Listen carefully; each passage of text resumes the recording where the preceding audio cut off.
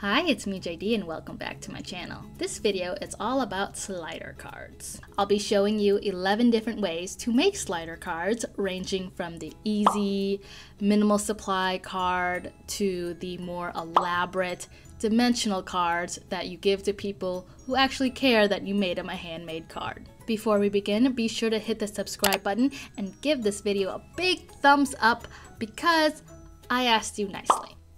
This first slider card is your basic DIY slider. You're going to need a ruler and a pencil to mark out where you want your slider track to be. And then once you've done that, you're going to create two parallel lines as well as connect the lines to make a small little rectangle or oval shape. Then you'll cut out this shape with some scissors or an X-Acto knife, whatever you have on hand.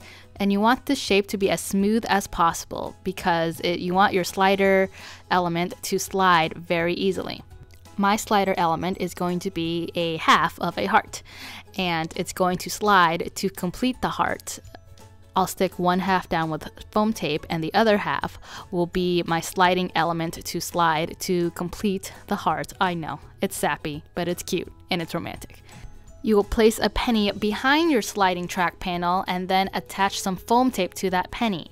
Then you'll add your sliding element on top of that foam tape to sandwich it all together. So it's sliding element, foam tape, the sliding track panel, and the penny behind everything. Next, you want to add some foam tape to the back of this entire panel just to keep that penny on track. Get it?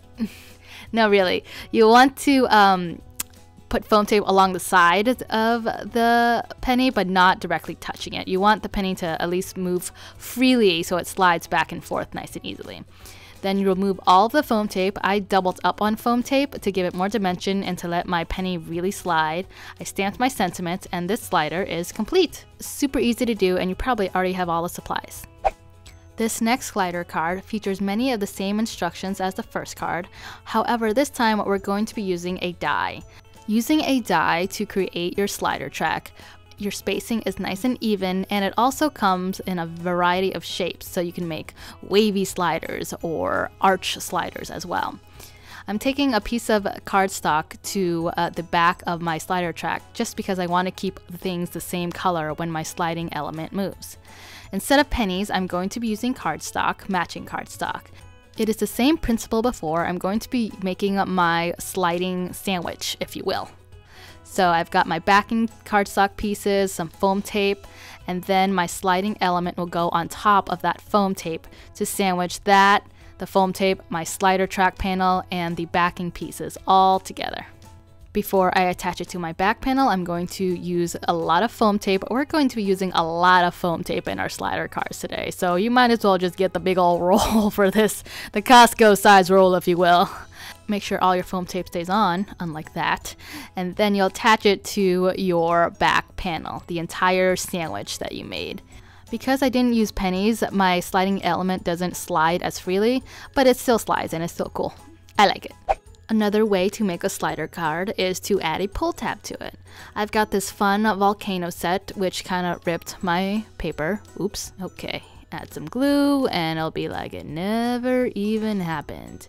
Except all the subscribers that saw that part. Anyway, a die in the set cut out the pull tab for me, although you can do it on your own. It just makes things easier, and I know it's perfectly sized for my slider track. And I'm going to add the flame as my sliding element, again with some more foam tape. That's about the width of the sliding track. I'm just trying to figure out where to place my flame so I can see how high it'll go. And you'll always want to test your slider to make sure it works. And then I'll use this volcano to cover up some of the sliding element just to kind of make it a sort of a hidden slider. And then I'll cut off the excess of my pull tab. Next comes the foam tape to the back panel to attach everything together. And try as I might, I always tend to put these things on crooked, so I just use scissors to cut off the excess. Now I'm testing out my slider again. I stamped on my sentiment, and this card is complete. Another way to make a slider card is to make your sliding element spin. So just like before, we're going to need a coin. In this case, I'm using a dime because I gave all my pennies to my son to throw in the water fountain. Your two coins will sandwich the foam tape and sliding track panel together, and that will make your element spin. And it's really important that your foam tape is like really tiny, like almost like a square or circle. That way your coins can spin, which makes your sliding element spin. And my sliding element in this case is a little ninja. You might have to slide him back and forth to really get him to spin. There he went. You saw him spin, right? And then you add some foam tape to adhere your entire panel together. In retrospect, if I were to do this again, I would probably add the ninja to like a circle die cut just to help him spin better. To get some additional use out of your slider dies, you can put them in a zigzag pattern like I'm doing here. I'm just using a pencil to trace out the path that I want my sliding element to take.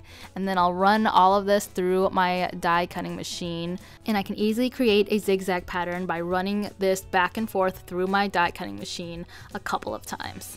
Once you've got your zigzag pattern all cut out, you can use the penny or another piece of cardstock as part of your sandwich.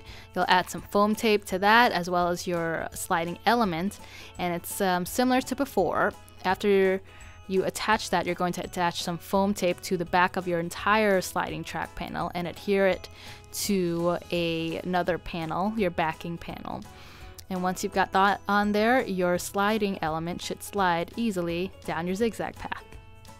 If you've got some circle dies handy, you can use those to create a circle slider card. I just used 2 circle dies to create my sliding track on my panel, and my painter's tape ripped off some of my balloons, so it's fired. In order to create my circle slider, I'm going to bring out the penny once again. These balloons are going to be my sliding element. I'll add some foam tape to it, and then I will attach my sliding element on top of that foam tape. Now before I do that though, I want to add some foam tape to the middle circle of my circle slider card. You want to make sure that the penny will not run into any of that foam tape, either on the inside circle or on the outside panel. And once you see that it moves freely, you can attach foam tape to the entire track panel and add it to your backing note card. And if all goes well, your sliding element will slide around in a circle path. This pop-up slider card is made possible with the help of this awesome die set. It cuts out your sliding window as well as some notches and other fun elements. And there it creates some score lines for you to fold. You'll just have to create your own sliding pull panel, and my panel is in white there, and it's like 3.5 by 5 inches. I'll flip my sliding window over and add some score tape to the back of that tiny little like rectangle that was made for the score line. Then I will attach my pulling panel piece to that score tape, and you can see how this whole thing works. And I'll just trim off some of the excess there. Now I'll add some fun decorative elements to the pop-up piece of my sliding pop-up card. And these berries look so realistic. Bravo to this stamp company. I'll flip the entire window over again and attach foam tape along the sides. And then I'll attach my back panel, and then you'll see how this entire thing works. And you can put, a sentiment or cash or gift card in there. I'm going to add a sentiment, but this pop-up card creates a really fun surprise for your recipient.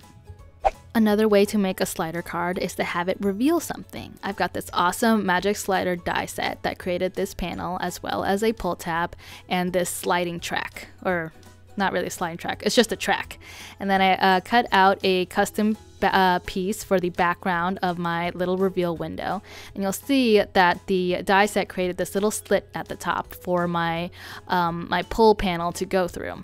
Then I'll start building the inside of my my reveal panel with these fun like underwater sea images, also from Lawn Fawn, I believe. This die set is great because you can create like a reveal slider like I'm doing here, or you can use use acetate and make a color sliders. There's lots of fun cards you can make with this die set. And now I'm going to add some score tape to that U-shaped piece and seal in my whole reveal window. And then I'll stamp my sentiment on the pulling window, and then I will attach this like notch that the die set also had. And then I'll attach the entire piece to my note card. And this whole slider card is really, wait for it, sublime. Thank you, thank you. I'll be here all week. Waterfall cards are now made easier with the help of this flip slider die. It creates your flip slider panel as well as some different little panels to attach to your flip slider. I ink blended my background with a cloud stencil, and now I'm just attaching my little dragons to the panels that the die set came with. That big T looking thing over to the left is your flip slider element or your waterfall element. And you want to fold along all of those score lines that the die made. And then to attach your little panels to the big T or the flip slider element, you're basically going to attach only the well, for the first one, you're going to attach the whole thing to the base. But for the other panels, you're going to only put glue on the left side of each little panel. And that's what will make your elements flip. So you move on to the next panel, attach some glue only to the left side, and then the final piece, glue, left side. In retrospect, I probably should have used score tape, but the glue was already out. Now I'll just flip the whole thing back, and then these two little tabs are what's going to attach to my card panel.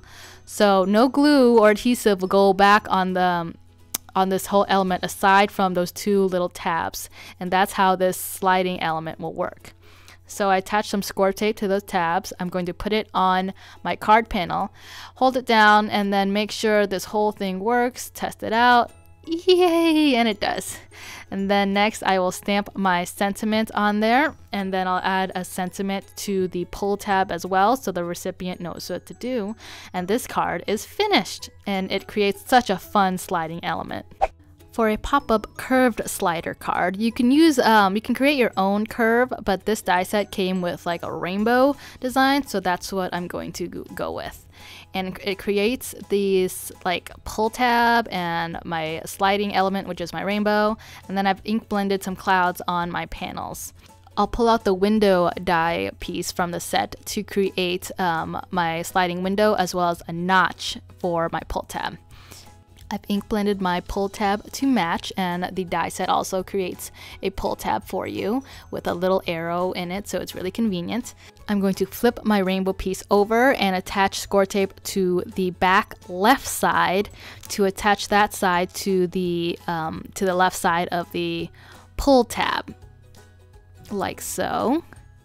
Then I will attach score tape to the front right side of the rainbow to attach that to my front window piece. And I'll try to position this as straight as possible. Sorry for the flyaways in my hair. And you'll see how this slider works. Once you pull the pull tab, the curved rainbow pops up. I ink blended another panel to match my sky, just so when you pull back the rainbow, you'll see that the background is continuous. I'll add some foam tape to the back of this piece while avoiding where the pull tab is and attach that to another panel. And then I will stamp my sentiment on there. And this card just makes me so happy because rainbows make me happy. We could all use some more rainbows in our lives. The state of Hawaii knows what's up. A really wow slider card is the double slider. With this die set, it makes things a lot easier. It cuts out all of these pieces to help you assemble your double slider. I've got two pocket pieces that I will attach some score tape to the top and bottom little slivers that the die made. And then I'll attach score tape to this, I don't know what you call this piece. This eye piece, because it looks like an eye, like the letter I. Anyway, yeah, I'm going to attach some score tape to the top and bottom rectangles of this eye, and I'm going to set these pieces aside. Then I will trim up some Ziploc bags that I have into some strips. I will keep the extra strips within the die set for future cards. Then I will cut this piece to make an extra long strip for my double slider card. And this strip is probably, oh, I don't know, like 2 inches high. You just want it like shorter than your little eye. And then you're going to attach a piece of score tape to the tape and let the other side fall over. So now you've got this strip wrapped around your eye piece. Once you've cut off the excess, I like to rub this in between my hands a la Miss Kelly from Lawn Fawn to make sure that this piece will slide really well. And next I will attach score tape to the left side of the panel, flip it over and attach score tape to the right side of the back side of this eyepiece. And as for all my panels, I couldn't decide on which Halloween costumes I liked from Lawn Fawn, so I decided to use them all. Like, I pulled out every stamp set that had a person on it and I put it on here. Except for the fairies. The fairies were too small, so maybe next time fairies. Anyway, so now I'll peel up that score tape that was on the left side of the eyepiece. I'll attach one panel to that side, and then I'll attach the other panel to the back side of this eyepiece, right along that right side there. And I'm sure Lawn Fawn's tutorial is way more explanatory than this. I'm just going through the basics of it. Then I will go back to those pocket pieces and cut out some notches that the die set came with to help your recipient pull those pull pieces, those pull panels. I'll remove the score tape from one side of the panel to attach to one of the seams together. And then I'll put the entire eyepiece in this pocket by removing the score tape, making sure that everything's aligned correctly. Yep, okay, good. Measure twice, cut once, people. Okay, once I've got this eyepiece in my pocket and adhered, I'm going to close my pocket with the other seam, and then I'll flip the entire thing over and hopefully everything turns out right. And no, it doesn't. I got a little white sticky edge. I don't know what it's from, but I'll cover it up with my sentiment banner. And then one final test to make sure everything works, and it is awesome. Look at all those kids. Oh, I love this card. Next, I'll quickly recap all of these slider cards we made. Some slide on their own, some need a little help, some need a lot of help. But whatever slider card you decide to make, I hope you have fun making it. Interactive cards are all the rage right now, and they just add so much fun to your handmade cards. They add a great surprise for your recipient, and as you can see, there are a lot of ways to make them, ranging from the really easy and simple to the more elaborate slider cards. That does it for me, guys. Thanks!